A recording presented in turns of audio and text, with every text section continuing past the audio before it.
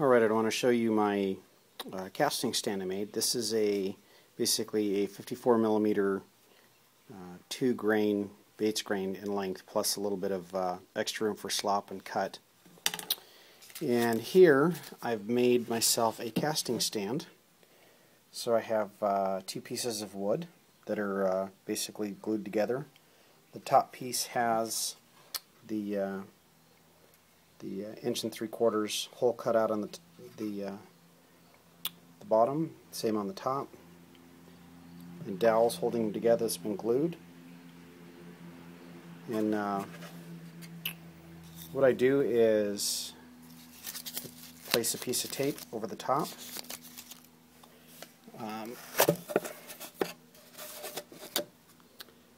As you can see, and slide it down into the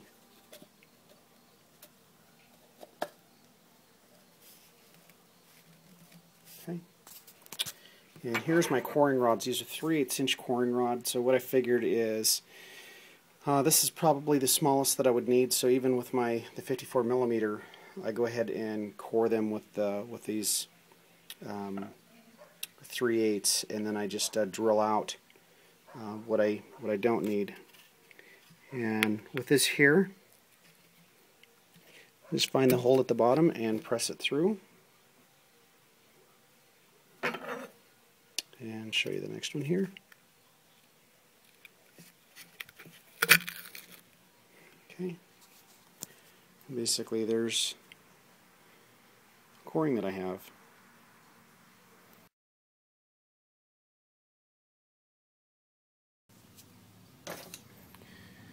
Alright, so I'm going to be mixing up a batch of Double D Black. This is a formula that I got from the vendor that I'm picking up all of my materials from.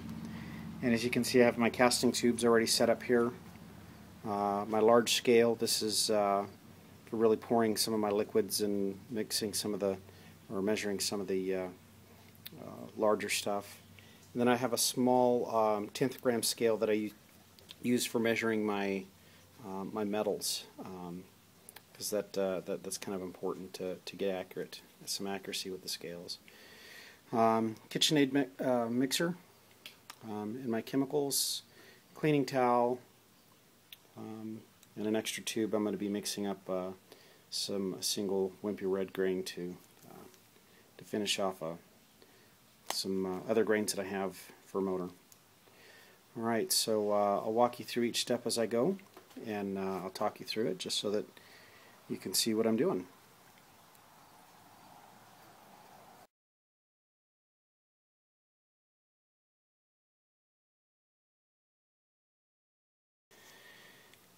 So as I said, I'm mixing up the Double D Black. This is, I guess, something similar to a skid mark or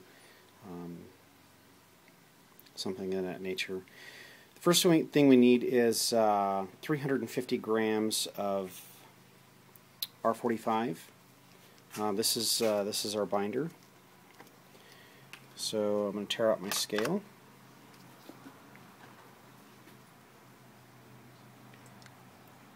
And this will be a 6-grain 54 millimeter. We need 349.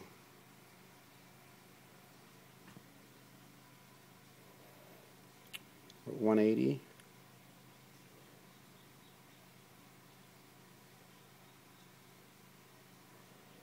Okay. 354, and I'll pulse them out with a spoon.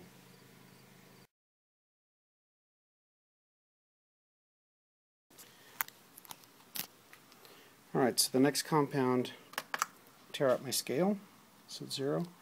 Now I need 4 grams of tepanol.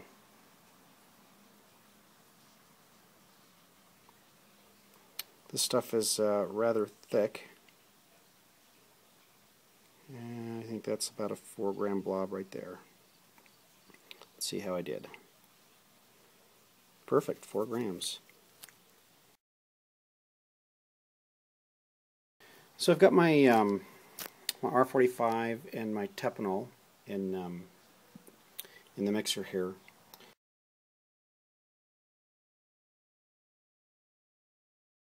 and I'm going to mix this for probably about 5 or 10 minutes.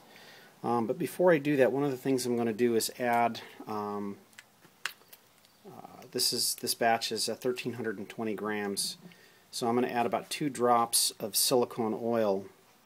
And what this does, this acts as kind of a defoaming agent. There's 1, 2, and kind of stops the foaming from happening, and keeps down on the amount of air that gets in the mixture.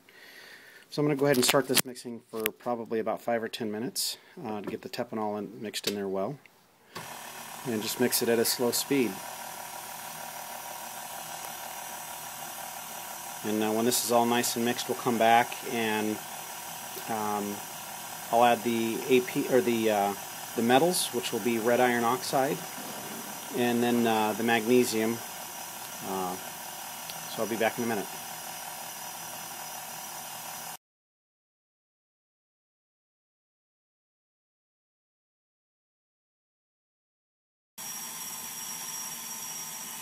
So what I'm doing here is I'm measuring out my magnesium. I need 1.32 grams, which, as you can see, it's not very much.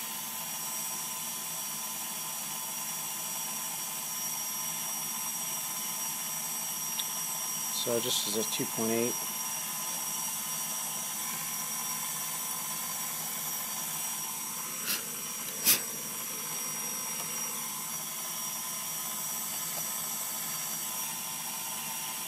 .3. Alright, so the next thing we're going to be mixing, and I put my magnesium here, we're going to be mixing or pulling out 26.5 grams of red iron oxide, Fe2O3.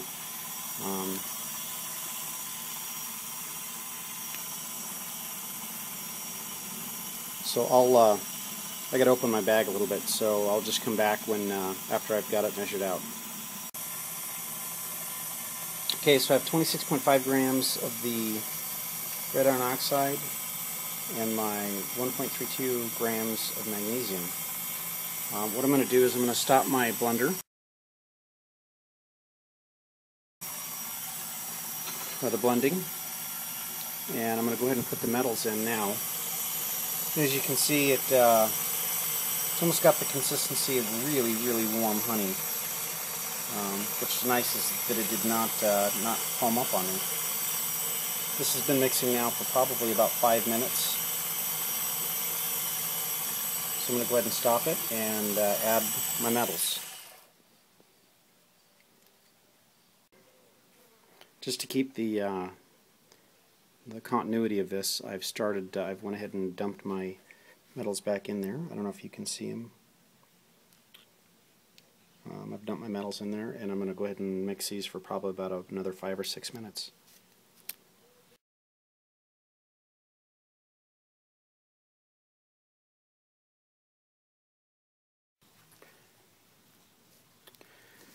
Okay, so I've been mixing for a while. I just scraped down the sides, and I'm going to put this back in and allow it to continue mixing. Okay. So while that's mixing, the next thing I'm going to do is I've got my bucket of AP, and I need 887 grams. Got my nice handy dandy little holder here, and my scale is zeroed out. So the way that I do my AP is I went down to Walmart and got a little sifter for flour. Nice kind of handy little thing. What this does for me, this pulls out all of the clumps.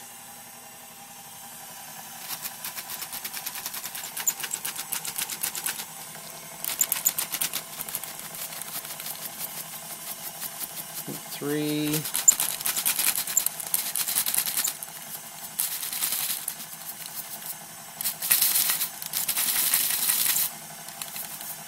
If you see, now we have these big grains left in here. And nothing but the fine salts left in the bottom.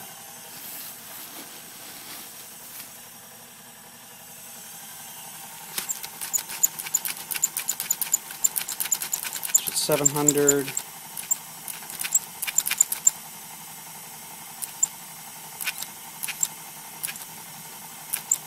So